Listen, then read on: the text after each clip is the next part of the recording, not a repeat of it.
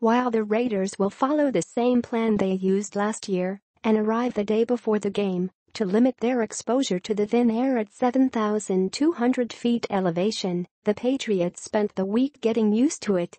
After winning in Denver on Sunday night, the Patriots took a bus ride to Colorado Springs, Colorado, where they spent the week practicing at the Air Force Academy, which is 6,621 feet above sea level.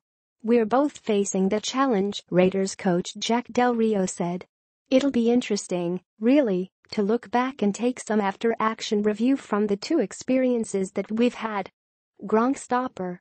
The Raiders used a second-round draft pick this year on safety Obi Melifonwu with the hopes that his size and athleticism would make him the perfect player to match up with opposing tight ends. Melifonwu missed the first 8 games with a leg injury and played only 7 snaps on defense in his debut at Miami 2 weeks ago. He will be counted on this week to match up with the Patriots' Rob Gronkowski, who ranks second among tight ends with 583 yards receiving. "I feel like a lot of people try to out-physical him," Melifonwu said. "Just play to your strengths. He's a big, physical guy with strong hands. It definitely will be tough, but it's a matchup that will be fun." Short kicks.